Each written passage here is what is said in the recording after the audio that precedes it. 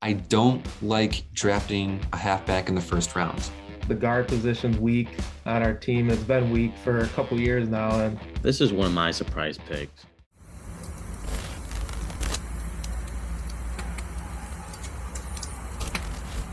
What's up, y'all? Welcome to the Dropout Sports, where today we got something new. You might see some college sports going around here in this channel, but today we're going full NFL. We're going with a Bills mock draft with three of my friends here. We got Tyler, Nate, and Mike. Say what's up, y'all. What's up, guys? Yeah, and today all of us are going to be picking for the Buffalo Bills 7 rounds from first to last. Guys, do you have anything else to say before we get into it, or do you just want to get rolling? Well, Bills. Ready. All right, here we go. Who are you guys optimally looking to get here at 25? Personally, because look at the corners. So personally, I feel like I'd rather not go corner just because unless we trade up, which I still think they should do, is trade up to get one of the higher end corners. But I personally would probably take a running back here just because I feel like that's something we need. I'm with you on that, Gary. At this point, there's only Kyer Lam and Kyler Gordon, Roger McCreary. So I think, any of those guys you can get in the second round. And if you don't take Breece Hall here, there's a chance that he'll go early in the second round. I think a lot of those guys will at least, Roger McCreary is someone I really like, and I think we can grab him, anywhere in the second round. So I agree. Also, though, I don't know if you can switch it to the interior offensive line. Zion Johnson, he could be a good guard for us because obviously the guard position's weak on our team, and it's been weak for a couple years now. And Zion Johnson, he has potential to be good. So I agree with the running back 100%, but if he's on the board, he could be a solid starter. What would you say is the number one concern? Do you think the number one concern is corner? Yeah, Yeah. I would say. But I just feel like all the corners right there, at least, I feel like are a little bit of a stretch to take at 25. Yeah, and the last one picked was Andrew Booth. So if Andrew Booth were on the board, you would take him? Yeah, probably. And again, I still think, come draft day, I would still say personally that they should just trade up. We'll see if they end up doing that. All right, so we're going running back here. And Tyler, you said Breece Hall. Nate, Mike, do you agree with that? No, I said, yeah. I personally am higher on Kenneth Walker just for our system, but Breece Hall is supposed to be the better prospect is what I've heard and watched videos on. So I think Kenneth Walker's the better runner. I think he's the better overall. I think he's the best running back in this draft, if I'm being honest. So I agree. I'd go with Kenneth, if anything. I do like Kenneth Walker more, but the Bills do use the running back that can catch passes. If you look at free agency, we wanted J.D. McKissick until he backed out of the deal. So, and he's more of a pass-catching running back than a traditional running back. So, anything's possible, though. So Kenneth Walker, is that right? I feel like it's more likely that they would go with Breece, but personally, I would pick Kenneth. And okay, just to put my 2 cents in here, I do like Kenneth Walker as well because at his Wake Forest days, he did show the ability to catch. At Michigan State, it was more of a pound the rock type system, and there he showed he can be a 3-down back, which I think is invaluable in this league. All right, so Kenneth Walker, welcome to Buffalo. All right, so while we're doing this, the running back room as is with Kenneth Walker is going to look like presumably starting Kenneth Walker, right? Yeah. I would hope so. Yeah, so you've got Kenneth Walker, Motor Singletary, and Zach Moss. Honestly, looking from the outside in, that looks like a pretty good running back room. But as Bills fans, as guys that watch the team week to week, what would y'all think about that room? Well, and then there's Duke Johnson as well. They got in free agency. I feel like he's definitely more of a pass-catching guy, I feel like. It's definitely not it's a running back room I feel like you could win a Super Bowl with. I think if we did draft running back at 25, which I hope would be Kenneth Walker, I think you would see Moss out the door. Last year, he's inactive 1 week. He's playing another week. He's fumbling 1 week. He's too inconsistent. I think his time's coming to an end. All right. So we're at the second pick, and as y'all see above it, Roger McCreary got drafted by the Cowboys. Mike, you were pretty high on him. So and Kyler Gordon. And Kyler Gordon. This is the risky guys run with that. Let's see what they got at the corner position now. Cam Taylor-Britt's a pretty solid corner. And some like Tariq Woolen, you're going to take a chance on him. And I mean, if there's a regime to do it, it would be McDermott. When McDermott was in Carolina, he took James Bradbury. We know how good of a player he is now, and he started day one, and he went to Samford University or something like that. So to bring in a guy from like a college like that and start in the NFL, he was taken in the second round, started day one, and he's a solid corner. I mean, in Buffalo, they take Dane Jackson in the 7th round, and then you have Levi Wallace, who went undrafted. And both guys, I mean, they're no number one corners, but for depth pieces, being number 2s and 3s and whatever, I mean, they're solid corners. So something I wanted to say, that Memphis guard right there, Dylan Parham. But yeah, he's a pretty good. I've heard a lot of good things about him too. If they don't go guard first round, I feel like that's not a bad pick either. I do still think, I mean, corner definitely is our number one need, but I feel like even right there, like, I don't know, is the talent really that much like different? I don't know. I feel like I still think you're stretching even drafting there. Like, those corners aren't anything crazy, I don't feel like. So I would personally probably go with him. All right, we got 3 different positions to go from: interior offensive line, corner, and wide receiver.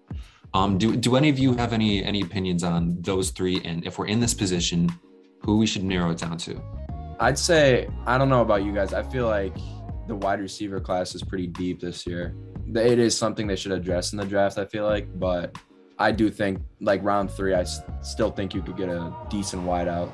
I agree. And then for my take for taking corner in the 2nd round, I mean, after Booth was taken at 20 and whatever, we took a running back here together. And I just think if you can't get those top 5 guys at 25, then it's definitely worth waiting to get a corner in the 2nd round. And I still think, I mean, even like right here, like Roger got picked right above. I mean, I would hope like on draft day, if he's dropping like that at pick 57, we don't even like, we try trading up just to get him. Like, I would hope. But Roger McCreary is undeniably a dog. Like in college, when he was facing Bama, when I saw him, he was just locking down Mechie and all that. The only downside about him is like his arms are allegedly too short. I'm gonna narrow it down right here: Cam Taylor-Britt or Dylan Parham. I was gonna say if you get Kenneth Walker in the 1st round, you should probably get a guard to help with the run game. And I'd probably go with what Tyler said, Dylan Parham. We're going guard in the 2nd round with Dylan Parham. Welcome to Bills Mafia. I mean, and another reason for that pick would be is we just signed Roger Saffold, but he's getting up there in age, and we only signed him to like a 1-year deal or something like that. I mean, it would be worth it getting a future pick that can sit behind and learn from someone like that. And even injuries too. I mean, like you said, he is getting up there in age. So, I mean, if he drops down, I mean, we don't want to have like the same situation we had this season where we just got guys rotating in and out and no one really sticks or anything. And I'll tell you from experience as a Titans fan, Saffold, he can get injured and your quarterback can take a beating if he's not in there. Yeah, I commend y'all for taking him and like seeing that you have Josh Allen. All right, 3rd round. Carson Strong, easy. Easy. QB of the future, right? Yeah, look at this guy. I'm going to start off with Nate. 3rd round, we've selected a halfback and a guard. Who are we going with now in the 3rd round with 3rd round talent? Check the corner position because obviously it's a big need. Obviously it's a little too early, but Kobe Bryant, you'd probably have to wait for that. So honestly, I'd go to the wideout. I think we need some speed. I know Danny Gray, he's got some speed. Kyle Phillips, he's got speed as well. Maybe someone to stretch the field a little bit. Justin Ross is solid too from Clemson. That's Justin Ross was who I had at my the 3rd pick. Solid. He can go up and get the ball. I mean, we saw that in college football playoffs. So, well, one more position, kind of underrated. I would look at the linebacker position real quick too. With the questions around Tremaine Edmonds, could always get another linebacker, sit a year to learn. Micah McFadden, Indiana, solid linebacker.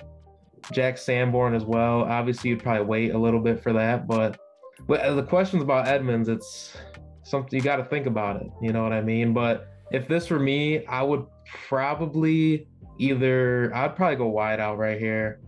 I definitely would go wide out here too. I think like I said, I picked Justin Ross, but at the same time, I mean, speed definitely. I mean, that's the way the league is now, is speed. So, like you said, Nate, Danny Gray, dude's got burners, so I wouldn't mind that pick. Like I said, I picked Justin Ross in my draft. All right, let's go to tight end here, Kevin. This is one of my surprise picks. Ooh. All right, I'm thinking a few years down the road here. Oh. All right. So the Bills just picked up Ed Oliver's 5th-year option, and we're going to have to pay him at some point. We're also going to have to pay Dawson Knox at some point. And there's questions on whether if we're going to pay Tremaine Edmonds or Jordan Poyer. And this is going to tie up a lot of money for the Bills. And even, you guys just took a wide out here too. So we might even lose Gabe Davis. There's a lot of money that's not going to be able to be shared here a few years down the road. And so I'm thinking tight end because we might lose Dawson Knox or something. So I'm going to go with Jelani Woods here. And just to drop in, during the NFL Combine, Jelani Woods was one of the guys that stood out to me. I mean, just going to his measure, 6'7", 270. I didn't realize he was that big. He's He made a career as a blocking tight end, but he is a receiver. He's a natural receiver too. If I had a vote and a half, it would be for Jelani Woods. So we're at a bit of a roadblock. 2 of us want Jelani, and then we've got some speedsters down here in Kyle Phillips and Danny Gray. Just to put my 2 cents out there, Khalil Shakir is a stud. I think he's a second-round talent, but who are we thinking as a collective? I feel like neither position is necessarily a need. I just feel like it's more so like getting depth and to help out the position. So like Mike said, I didn't even think about tight end, honestly. I wouldn't mind that pick at all. With this window, I think we're trying to win now more. Because, I mean, you got O.J. Howard signed a deal. So you got Knox, Howard. Would Jelani really play? That's the question. You know what I mean? Obviously, I agree with 100%, but if he's not going to see the field, is it really a point to get him this early? I see what you mean, but I mean, say if we lose O.J. Howard after this year, who's going to be our number 2 tight end? And I feel like the Buffalo Bills are going to run more 12 personnel this year. All right, who's budging? I'll go either way, honestly. As much as I love Jelani Woods as a prospect, I think there is a more immediate need for a wide receiver, especially if one goes down like Gabe Davis or McKenzie. I mean, and don't forget, they did pick up Crowder. I mean, he's not like a huge game changer by any means, but I mean, it definitely helps out the position a lot. I do agree kind of with what Nate said, though, that if we got a tight end like Woods, would he even really see the field? And we know how McDermott is about rookies. Barely plays them. If they're healthy scratches almost every week. So if you get a guy that can stretch the field, open it up for Diggs and Gabe, I think that would be better off. But I do agree with the tight end, 100% though. Do you know who is faster between the two? Is it Danny Gray? Is he faster? It's Danny Gray. 4.3, 40 yard. I mean, can't teach that. Danny Gray, welcome to Buffalo. All right, so with that, the wide receiver room, break it down for us. Anybody who needs it right now.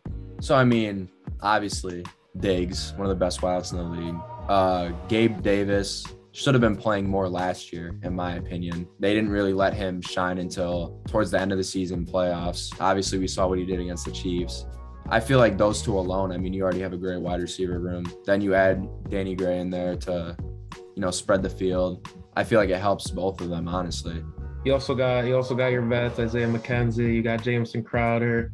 Just guys that can teach Gray. Slot guys that can teach him how to play the slot, how to stretch the field. So I think it's a solid pickup. I personally think McKenzie should be playing more this year in the offense. I feel like he was kind of just a jet sweep kind of guy. But there were a couple games this season where they threw him the rock, they let him go to work, and I feel like he did a really good job. One of the best wide receiver rooms in the league. Simple as that, Kevin. Simple as that. And now that we're on to day 3, round 4, we've drafted halfback, guard, and wide receiver. We're going full offense here. Before we even get to the pick, what are you guys looking for in terms of a day 3 prospect? Well, we haven't taken a corner yet in this draft, so we're definitely taking a corner here. But yeah, I would agree. Well, actually, you would have to look at them first. Let's see what they're looking like.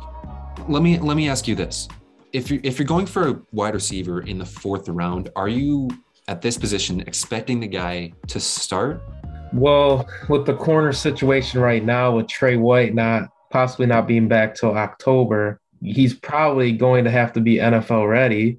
Getting a guy like Joshua Williams, who's 6'3", he could match up with guys his size. You know what I mean? So, and depending on the early season schedule, it could, bode well for him if we did pick him up. So, yeah, I would agree. They gotta like Nate said, if Tre White, depending on how he is progressing with his injury and rehabilitation and all that, they're definitely going to have to be ready to play. It can't really, I feel like, be a project. I mean, you don't want to destroy the kid's confidence throwing him in there, having him go up against all these NFL elite wide receivers his first year, like first couple games going up against. And obviously with how stacked the AFC is right now, like. I'm looking at Josh Jobe right here. He might not have the biggest measurables and he's a little old, but I think playing at Alabama and playing against wide receivers that are NFL ready, I can make the argument that he's a little more of that guy. I'd say Josh Jobe's probably ready more than Joshua Williams just because Bama corners, Bama wideouts, they're always great. So I'd definitely probably go with the Bama guy. Josh Thompson had a 4.4 40, 11th fastest among the corners. That's pretty solid for a corner, especially this late. I mean, we were looking at Tariq Woolen. I mean, I think he's the number one corner for speed and 40 times. So, and that's the thing. I think a lot of people have been like disregarding now is that we play the Dolphins twice a year, and they have Waddle and they have Hill, two of the fastest guys in the league. And so, like, that was one reason why we lost to the Chiefs in that divisional round is because we didn't have corners who really, they weren't athletic enough and they weren't fast enough to keep up with that the whole game. And when it came down to the wire, it's what cost us the game. Well, I'm liking Josh Thompson here because I was reading up on him and it said he did show out a little bit at the Senior Bowl and at the Combine. Stock is a little low, but do you take corners back to back? Do we really have that many other positions that we need where we could get Josh now and then later on get Thompson as well? Yeah, I feel I could see the Bills repeating what they did last year and doubling up on position. All right, so who are we going with here? I think Josh Jobe, but yeah, I would go Josh. And then try to get Thompson maybe the next round or the round after that if he's still there. It's bad that Josh is here, but I guess let's go with Josh Jobe and try to get Thompson later here. There's Joshua Williams still on the board there. He's still there. Cornerback, we're going back to back. What are we thinking? Nate, I know you mentioned Sean Jolly. We talked about Joshua Williams and Josh Thompson's still there. I got a whole different route here. Michael McFadden, Jack Sanborn. I think with Edmonds, the questions in the air, I still think you draft a linebacker in this draft. That was the exact pick I had in my mock draft, brother. So, and Mike, I'm sorry to say it, but Michael McFadden's a stud. I mean, I agree. I had another surprise pick I had for the Bills was linebacker. I was thinking maybe earlier if they did go with it, and if they did not go early in the draft with linebacker, I was thinking around this time, about round 4 to 5 would be the perfect time to snag a linebacker. So I do agree with this pick here with Michael McFadden. Okay. Micah McFadden it is. All right, 6th round corners. All of our guys are still here. Who are we taking? We were talking about this could be more of a project pick, correct? Because that's why we took Josh from Alabama. Joshua Williams, he's what we said 6'3". I mean, if he's there and you're going to do a project, I feel like that'd be a good one. I also still do like Thompson. I would kind of lean towards Thompson. I do like Joshua Williams. I feel like either of those two would be a great pick. We're going with Thompson. Double up on the corner. Going with Thompson. All right. I'm thinking punter. I would just say the same thing. San Diego State, bring him home, please and thank you. It's hard not to fall in love with Matt Reza. I mean, he's got a booming leg, and I mean, he can just kick that thing about 100 yards if he wanted to. Bass and a razor for the next 10 plus years in Buffalo. Brian Lindell, Brian Moorman 2.0. All right, so this last pick, who are y'all looking at here? If I was Buffalo, I would go defensive interior, D tackle. If I were picking, I would probably go with a D tackle because, I mean, Daquan Jones, he's on the older side. So like, how many years are we really gonna get from him? With you on that. I was definitely thinking either interior D line or edge. You can't teach size, so I'm gonna pick him right away. So the Bills, we got a D plus. Wow. From a non-Bills perspective, here's what I'll say. I don't like drafting a halfback in the first round. I think that is a cardinal rule that you don't draft a running back in the first round because of their injury probability. I like Parham more than PFF does here. And McFadden, I don't know why he's a C+. So I would give you guys on the top level, I'm not so sure, but I like how you filled the roles. If I can just say, I agree with you. Usually I wouldn't pick a halfback, but I would hope they trade up for a top tier corner. That would be my perfect draft. But at the time of the draft where we are, I feel like the corner is a bit of a stretch, and I believe halfback's a very big problem and an issue. So I usually am against going halfback first round, but I would definitely, I mean, it is late first round too as well. I mean, an F grade is ridiculous in my opinion. Look at Najee. He went into a terrible offense, and we know how he did. So I do like the Parham pick a lot. He can play multiple positions. That's what the Bills like. So Josh Jobe, Bama, I mean, goes against the best talent his whole career. So that's a solid pick. McFadden, dog from Indiana. Josh Thompson, speed. He's probably more of our project, I would imagine, but Matt Araiza, San Diego State, we need a punter. That's the bottom line. I mean, like Tyler said earlier. And then Noah Ellis, big body from Idaho. I mean, can't go wrong with that. Like I said, like Nate just said, it's a solid draft all around here. To argue against your point of taking the running back in the first round, Kevin, I mean, would anyone really be pooping on the Colts if they took Jonathan Taylor in the first round? If you take the right running back in the first round, it doesn't matter. Like, I don't think people would be really trying to argue against it. You know what I mean? Saquon going, he went what, like 3, I think it was, like 2, was it? Okay. So that's like, and then we saw that turned out. So, I mean, that's a top pick. So, but I mean, when you get to the end of the first round, if you're just trying to fill a need, I feel like it's not really an issue like it is here. Yeah, PFF hates these guys, every single one of them.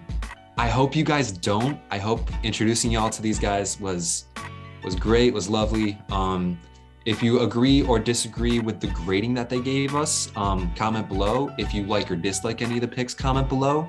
And any last words from y'all? No, it was an honor to be here, Kevin. Thanks for having us. Always an honor, Kev. Yeah, thanks for inviting us, Kevin. Had a good time. And as always, go Bills. Go Bills, and we'll see y'all later.